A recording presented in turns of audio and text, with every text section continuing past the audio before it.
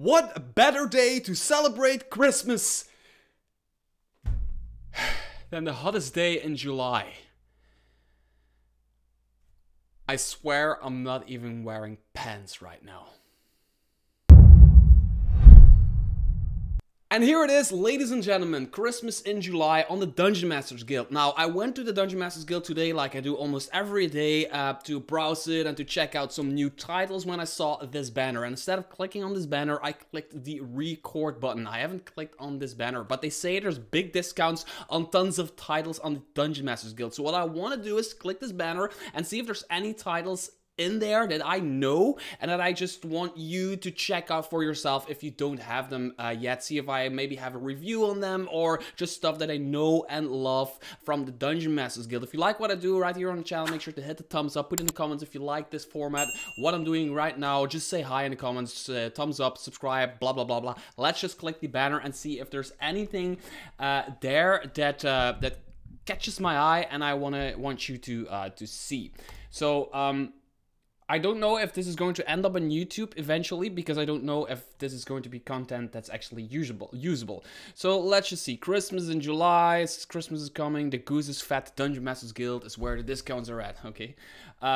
Christmas in July, there's this entire, oh wow, yeah, so there's a lot of stuff here from publishers, Dungeon Masters Guild, Wizards of the Coast. Oh, you cannot see this? Well, there is this pop-up thing that says Wizards of the Coast or Dungeon Masters Guild. Hottest Christmas in July sale. All right, cool, nice. I don't know why I'm doing this, but let's do it. Hottest sales. Let's just do like the top 30 or top 100 or whatever.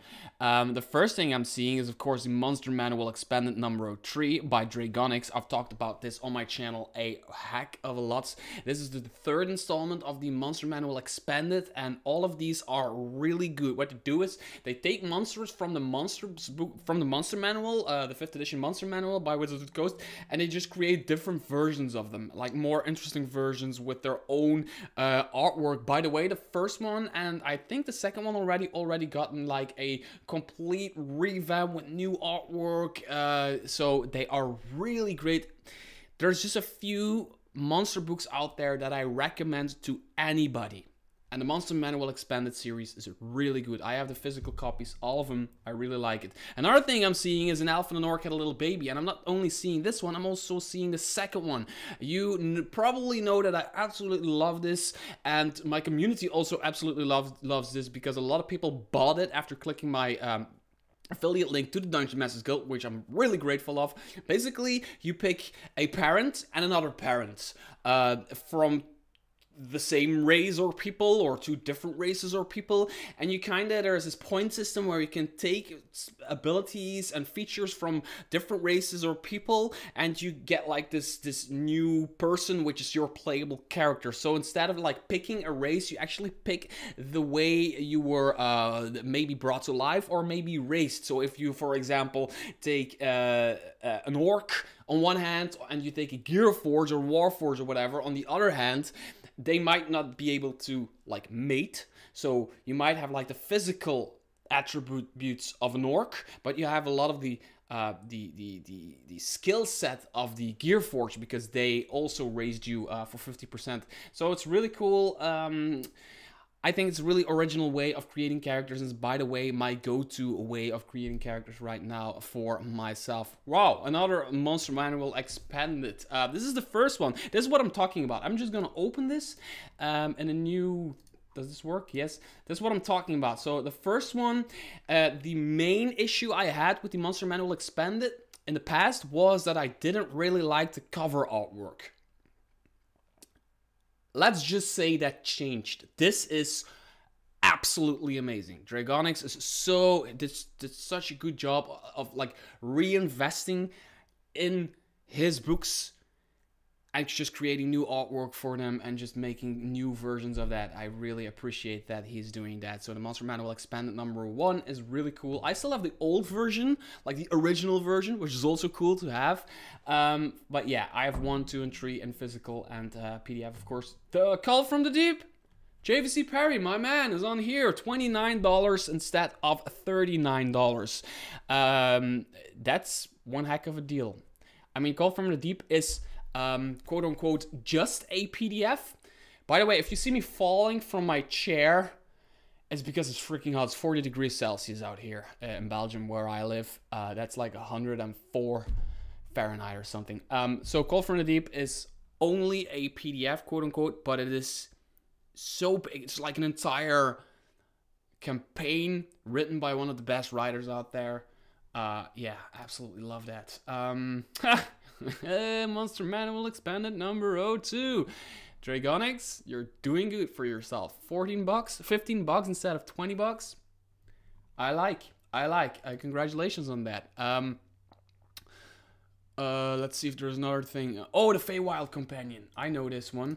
The Feywild Companion is, I reviewed this. It is for those people who like the Feywild or playing in and around the Feywild or running games in and around the Feywild. I need a drink. This companion has it all. Like, it has magic items, player options. I think there's even monsters in there. There's spells in there. It's really, really good, complete companion for people who like playing in the Feywild. Where are we? Oh, there we are. Let's see if there's more. We're already at 29, so that's the top 30. And Feywild Companion made the top 30. Just barely, but they made it. Let's see if there's anything.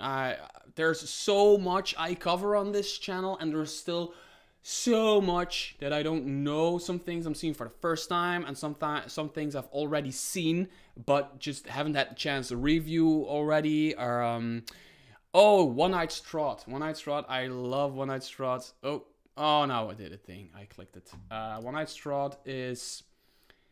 It is something really specific. It is for people who want to run Curse of Strahd, but they want it to be more linear, or even play it in like 1, 2, or 3 sessions.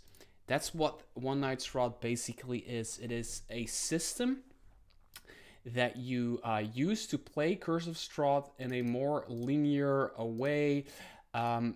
You just check my review, type it in, One Night Strahd, and then my Mr. Tarask, and you'll find review. It's really hard to explain, but it's really, really well done. Original way of playing it. Let's see. Oh, here he is, Justin Hanlon from Crit Academy. Weapon perks. I reviewed this, I think. I talked about it. So if you want to make your weapons and your combats, your weapons specifically, more interesting, this is the book for you. It has all kinds of like these weapon perks, and if you know Crit Academy and you know Justin Hanlon, he's a crazy dude who has crazy good ideas. He's awesome, by the way. He's going to help us out with our new Kickstarter, so make sure to click that link in the description below. Yeah, it's a great book by a great guy. It's cool to see him in there, man. It's just oh, one of my favorites, one of my favorite campaign settings like ever.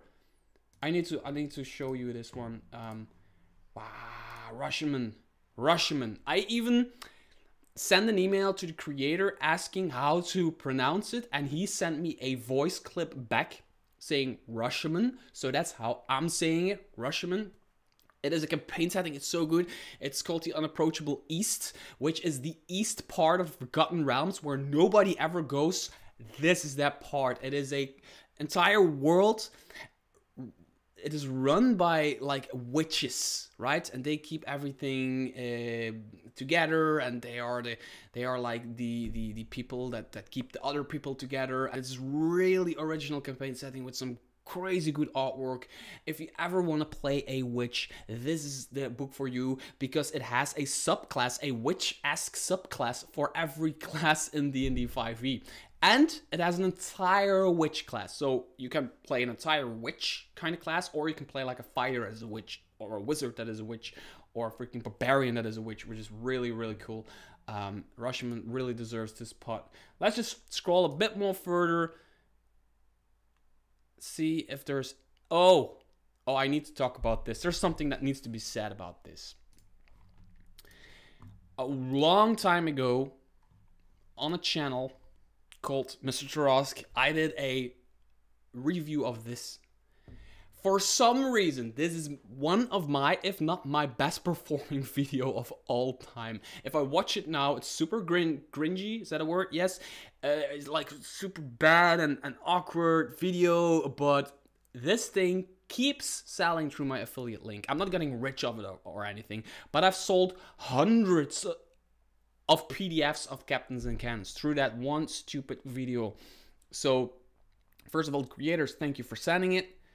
You guys, thank you for buying it. It is a really good, simple to comprehend rule set for a guide to ship combat in Dungeons & Dragons 5th edition. Really simple to understand, really simple to run, absolutely worth it.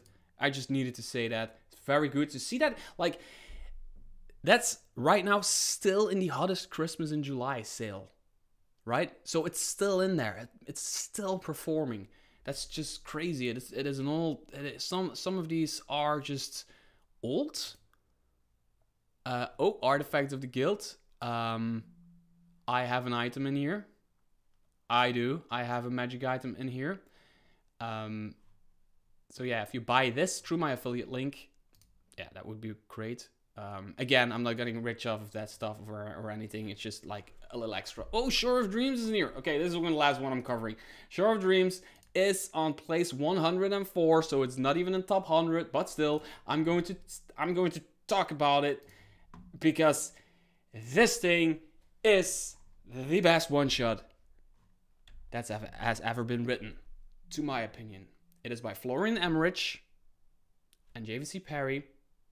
It is short. It is full of atmosphere. It has the perfect plot twist, the perfect world building, and you should buy it. Since only 2% of my viewers watch my videos until the very end, there's nothing for me to say more than, hey, thanks for sticking around and watching my video to the very end. And until next video, bye-bye.